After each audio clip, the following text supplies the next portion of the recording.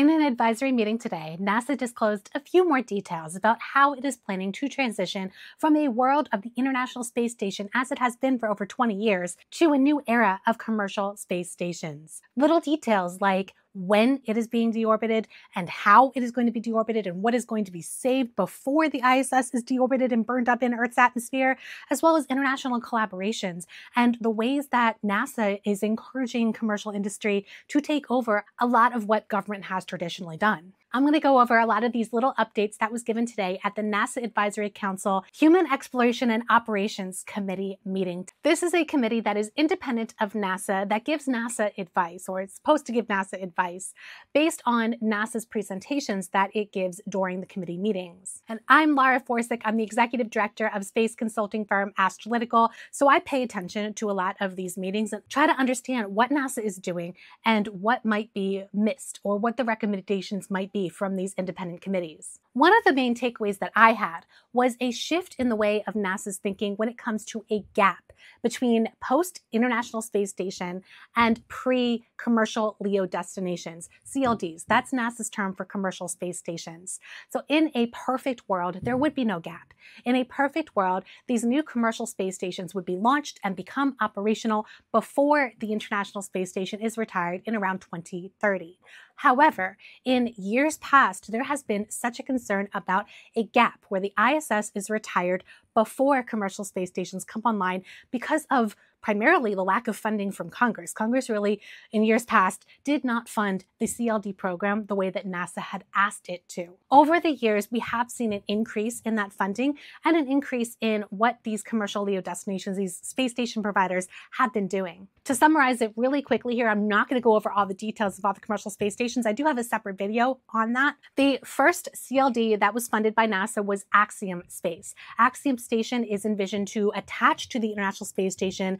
They're planning for 3 modules initially to attach to the ISS that would then separate from the ISS before the ISS is deorbited and burned up in Earth's atmosphere. So then Axiom Station will become a free-flying space station post-ISS. Then there were additional awards. There was Starlab, which is run by Voyager Space. There is Orbital Reef, which is a partnership between Blue Origin, Sierra Space, and others. NASA has also awarded some unfunded agreements. For example, a Space Act agreement with VAST, which is working on Haven 1, which because of its small size and speed, might actually become the first commercial space station to be launched, currently targeting 2025. So one little detail brought up in the meeting today is that next year, NASA hopes to award the next phase of the CLD contracts, and they hope to award more than one. One of the main reasons why NASA cares is because it wants to keep on doing the science that it has been doing for decades in low Earth orbit. So going back to what I was saying about a slight transition of mindset with this gap, November of last year during the same committee meeting, there was a almost acceptance of the fact that there may be a gap. You know, they didn't want a gap. NASA did not want a gap. But during the presentation, it was understood that NASA may need to accept a gap, even if it doesn't want it. And it might just be the wording that was used or the people who were presenting this time round. That was Robin Gatens and Ken Bowersox. They really emphasized the fact that they wanted to have continuous access, continuous human habitation of low Earth orbit. At the very end, Ken Bowersox emphasized that, you know, sometimes things are out of your control and you just can't help it. But the real discussion was that, no, we want to avoid a gap, if at all possible. There are scientific and geopolitical reasons, mainly geopolitical reasons, why NASA does not want a gap in low Earth orbit. They want to ensure that NASA remains a leader in human spaceflight. And if you have the Chinese Tiangong space station, that is the only place to do human spaceflight and human tended science experiments in space in low Earth orbit, well, then that's where the national partners are going to go. But unfortunately, it's not up to NASA. It's really up to the budget. So the committee today, they had a finding at the end. The exact wording of the finding was not finalized at the end of the meeting, but basically it said that they wanted to support NASA in getting extra money, getting the appropriate funds from Congress to make sure that there is no gap in human accessibility of low Earth orbit. And that brings me to another topic that was discussed today, which is the ISS National Laboratory. The ISS National Lab is on the International Space Station. It's right there in the name, right? And the concept of having a national lab in space, while it's good for the time being, it doesn't translate well to commercial space station. It's different from the US national labs that are here on the ground. And so to use the wording National Lab is a bit problematic, and you can't keep on calling it the ISS National Lab in a post-ISS world.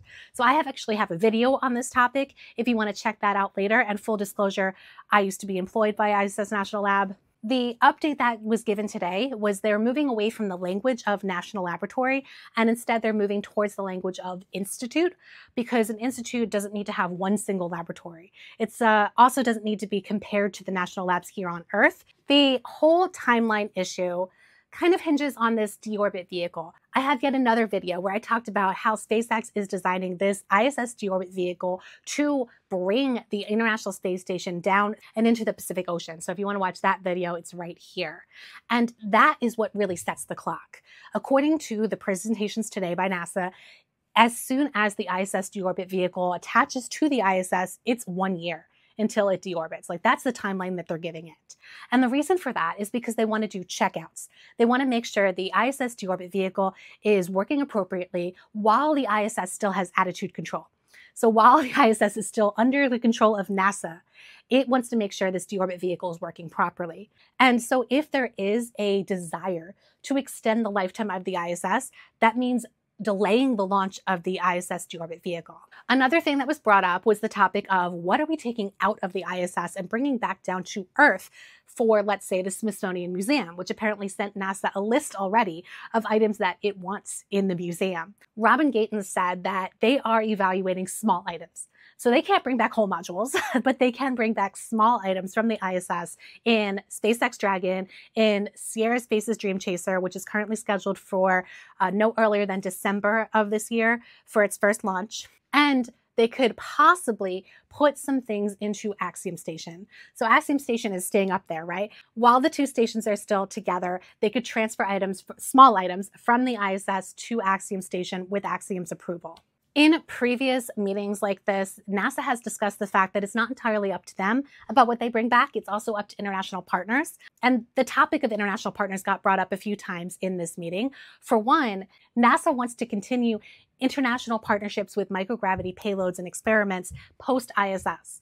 So even though ISS is going to be no longer there, NASA wants to keep on having those international partnerships with other types of microgravity experimentation that might be on commercial space stations. And I have a whole video about how commercial space stations are actually becoming more international, even though they're run by US companies. So for example, Starlab is becoming very international. So I have a video about that if you want to check that out. There was an interesting presentation in the meeting from NASA's SCAN. That's the Space Communications and Navigation.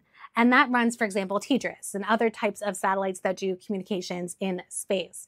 And this presentation was all about how the infrastructure has not kept up at all, which is actually a National Space Committee finding in a report they released last week or a week or two ago.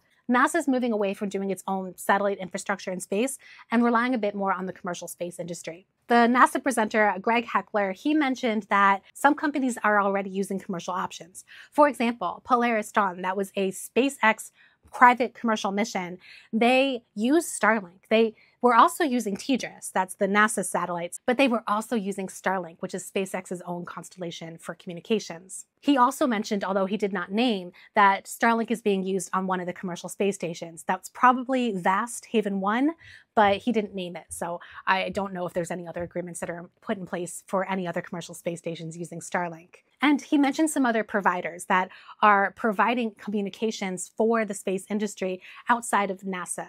One thing he didn't mention, which was just announced minutes before I started recording, which is NASA awarding Intuitive Machines a contract for $4.82 billion for communication and navigational services in near space, the Near Space Network, which is essentially Earth and Moon and cislunar space. I really don't think that the space industry will have transitioned the mindset of a post-ISS world until the ISS is really being deorbited, until we can't rely on the ISS anymore. And so for us to enter a new era of commercial space stations and commercial companies doing what NASA and other government agencies have traditionally done, I think that's just something that we're going to have to get used to over time. And although NASA is really budget scrapped at the moment, it's really budget limited, I do hope that NASA can get enough budget to help make these commercial space stations come on board without a gap, because I'm really looking forward to that future as well.